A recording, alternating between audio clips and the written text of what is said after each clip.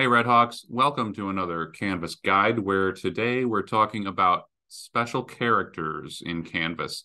Now, a special character is any form of text that is outside the set of numbers, letters, and symbols that are on your standard English keyboard.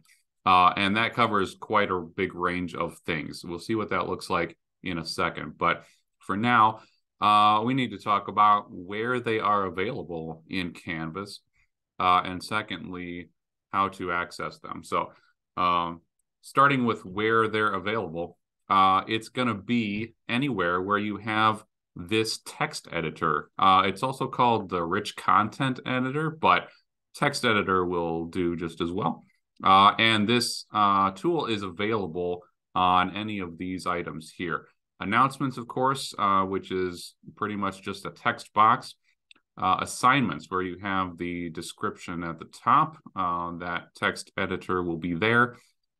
Discussions, of course, purely a text conversation. Teachers and students will be able to access them there. Pages are, of course, just a giant text box again. Quizzes included, where you have maybe the instructions at the beginning and also an essay prompt question type. It'll be present there. And finally, the syllabus page. This is not simple syllabus, but the stock syllabus tool that includes the text box at the top and the table of assignments underneath. Those are the locations, and accessing the actual special character options depends on which device you are using. So on a Windows machine, the combination is going to be Windows plus the period key. You can see highlighted here. So Windows period.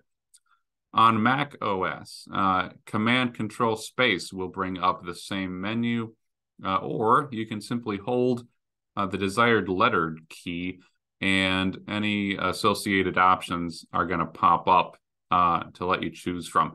That is similar to how it works in the Canvas app on any mobile device. So it could be Android, could be iOS, but if you press and hold the letter key, you can see on the right side here, I'm pressing and holding the A, and I get these options that are affiliated with the A letter form here. So those are the ways to go about accessing it. Now we can jump over to Canvas and take a look at the actual options. All right, welcome to Canvas and my Sandbox course, where we have pulled up a text box, and on my Windows machine here, I'm going to press Windows period, and it'll bring up these options. Now there is a lot going on here, so let's talk through it. Across the top, you will see three categories. We have emoji, we have old school emoticons, and we have symbols. That is a pretty big category. So we'll talk through each of these. And the not necessarily intuitive part of this is that these items across the bottom here in black and white are subcategories.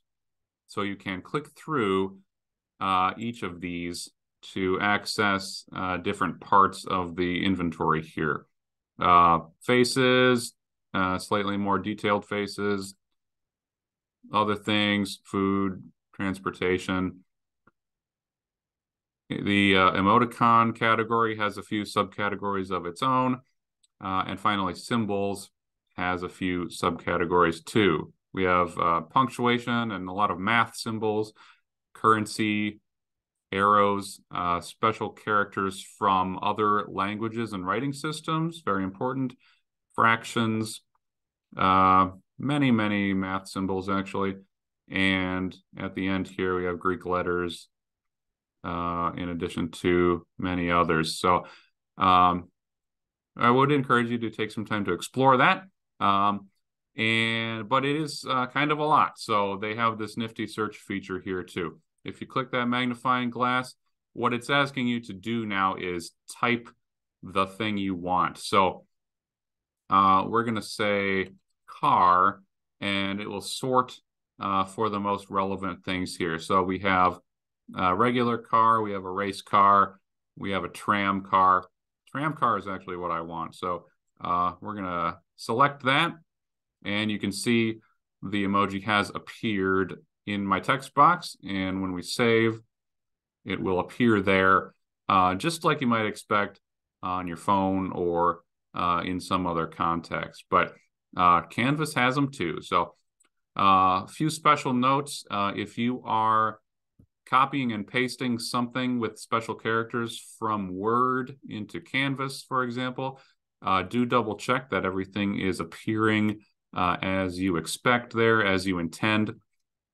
And finally, a couple notes.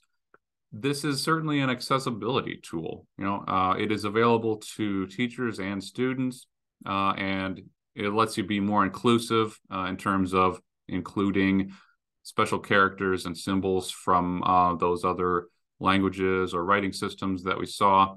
And it also lets you be more precise.